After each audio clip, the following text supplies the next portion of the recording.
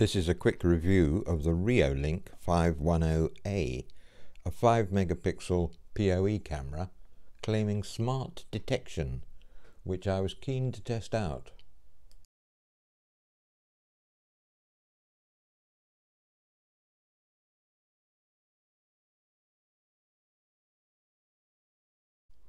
I wanted to install it on the fence in the far corner of my garden, the elephant's graveyard, where there is no power, there is no Wi-Fi, and really not much happens, but I am going to put some new buildings there soon.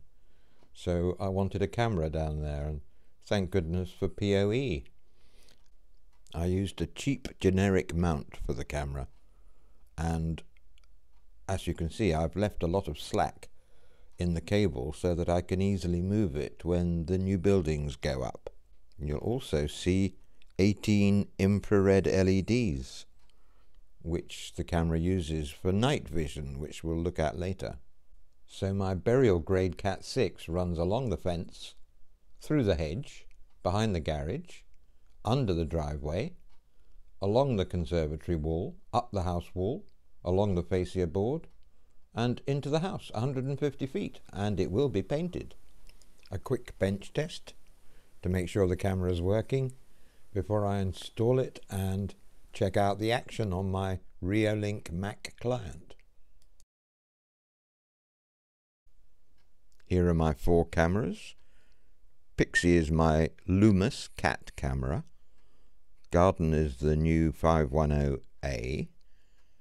Rover is an indoor E1 zoom PTZ on test, and Garage is a solar powered Wi-Fi Argus 2, which takes a while to connect.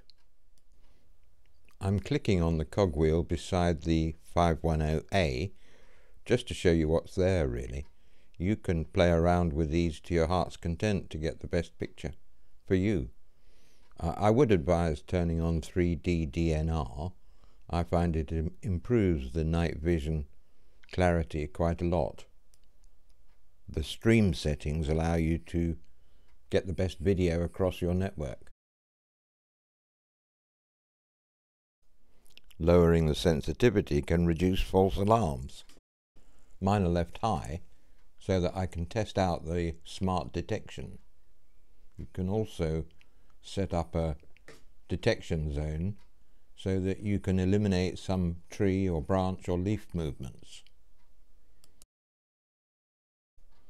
You can record audio, and you can turn off the IR lights if you don't need them. Keep a note of your camera info because you'll need it one day. And here's where you can set up different recording schedules for each day of the week. This is also the heart of the smart detection system, where you can choose to record people or cars or both, and we'll be coming back to this. Here's where you set up your email and FTP and push notifications. The 510A supports memory cards of up to 256 gig, but you might not realize you need to click on this screen to reveal the format button. Here you can set up other system users, choose your preferred date and time format, and also upload new firmware to the camera. So how smart is this camera? I've selected people detection in the hope of eliminating some of the continuous recordings I was getting here on the 2nd, the 3rd and the 4th, caused by insects attracted to the IR lights. But here on the 5th, I've activated people detection, and all of those spurious alarms have gone. The same is true on the 7th. It's a transformation.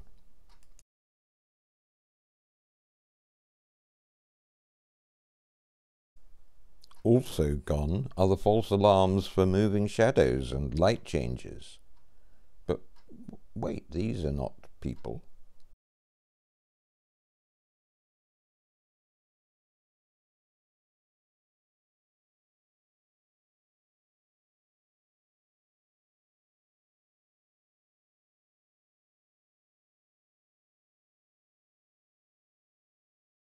Oh, these are.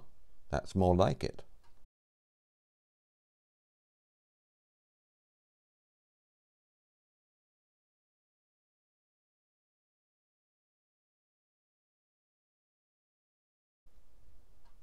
And rain. Rain alerts are not eliminated, but you can reduce them by turning the sensitivity down. Don't get me wrong, I'm very happy with quite smart detection. Using the magnifying button at bottom right, you can also zoom in digitally on different parts of the screen. The quality is not great, but it might be useful if you've lost a phone or a dog.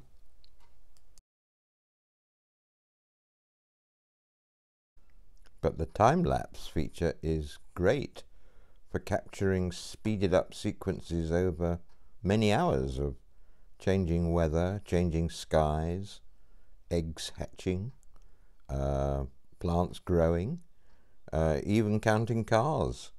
And it's great fun too. So this camera has got a lot, and it really is quite smart.